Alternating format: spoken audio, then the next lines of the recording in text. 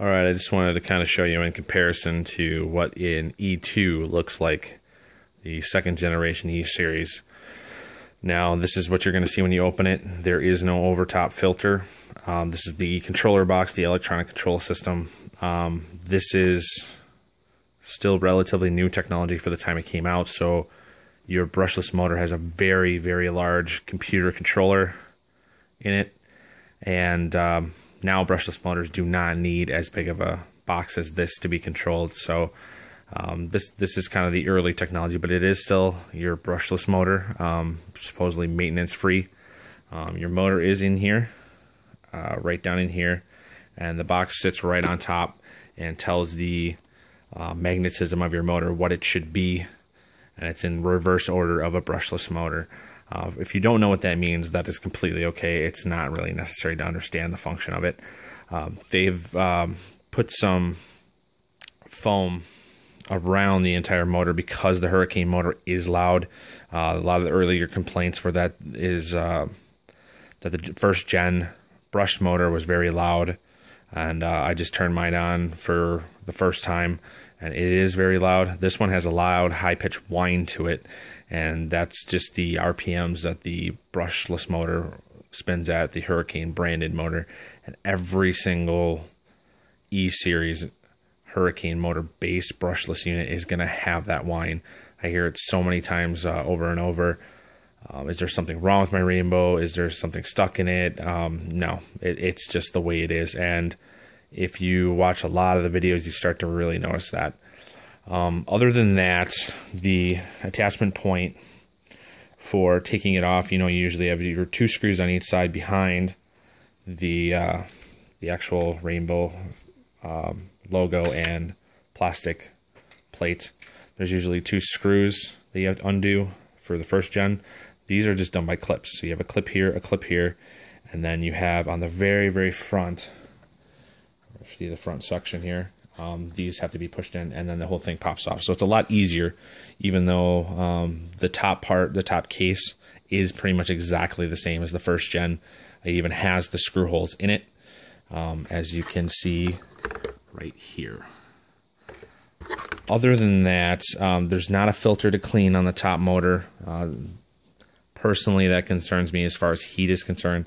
There's less friction and less heat generated by a brushless motor because there is less contact happening. However, the insulation and the lack of kind of ambient airflow does worry me a little bit, but it is maintenance free, and this isn't a particularly clean machine, so I'm not going to worry about taking off the controller box and going too far into it to clean it. Other than that, the steps in my first gen video are going to be relatively the same. The filter on this unit is also different. Let's see if I can show you that. So, sorry about how dark it is. The filter is, this may be a replacement filter since there's no E-Series marking.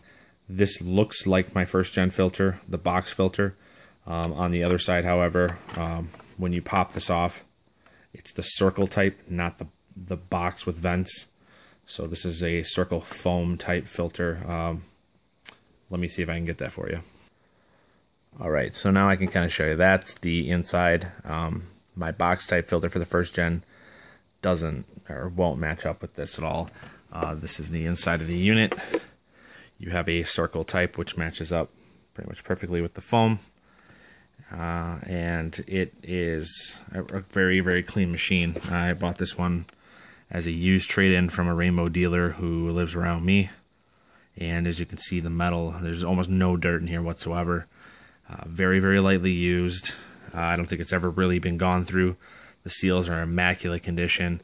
One of the things I do want to point out, though, is that the motor seal at the bottom, which is a little difficult to see here, is completely rubber. It's rubber all the way around rather than the foam that they used in the first gen. It's 10 times better, easily, in my mind, as an opinion. It's just really, really tight fit, no gaps, and it hasn't weathered at all.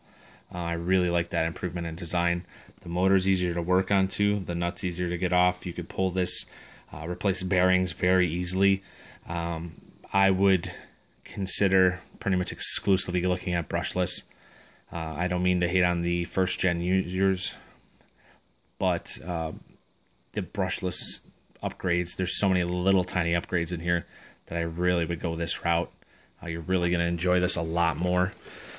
It's just a slightly better machine, but it has those little upgrades that I'm very, very happy about.